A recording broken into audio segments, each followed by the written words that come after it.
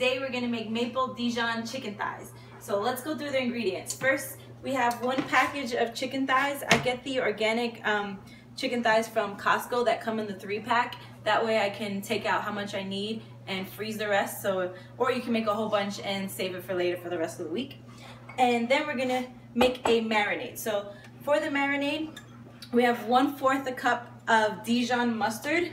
I get the organic Dijon mustard from Whole Foods. You can use any Dijon mustard, just check the ingredients and make sure that there's nothing funky in there. Mustard is one of those things that's usually pretty clean.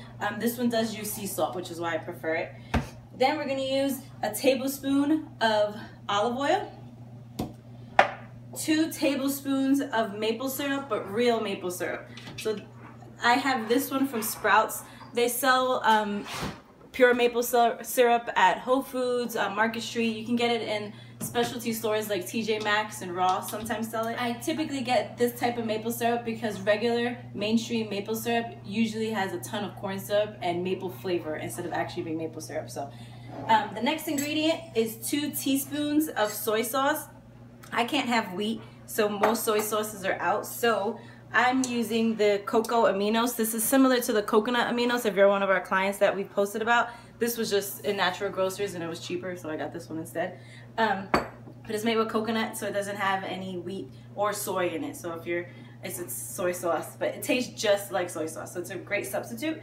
Then we're taking 2 cloves of garlic and about a teaspoon of fresh rosemary. And we're gonna mix all that into the mustard. I also preheated the oven at 375. That was what that beeping was, to remind me that I didn't tell you guys that.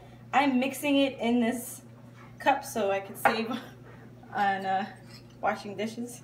It's always easier that way. Just pouring that in.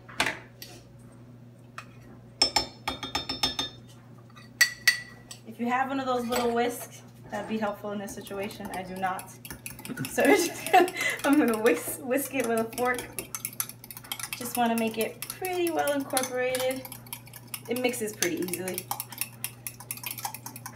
Okay, and because we're using soy sauce or fake soy sauce and the Dijon mustard, you don't need to add extra salt. It is pretty salty already. So if you do need to use salt, I would use it. I would try it when it's cooked and don't add it now. So all we're gonna do is just pour this mixture. That's why it's helpful to leave it in the measuring cup, because it makes it easier to pour.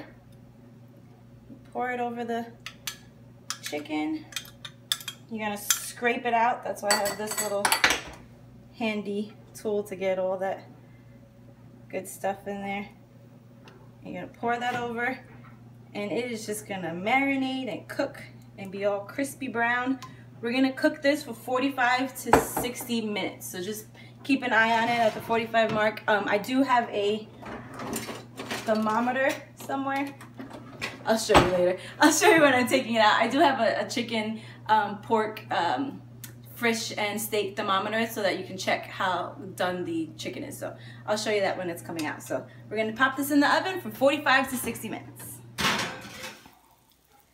Okay, the chicken was in there for about 15 minutes, and as you can see, it's all golden brown, and there's quite a bit of sauce left, and I would just use that to pour over the veggies or whatever side dish you're having with it. So that's it. See you next time.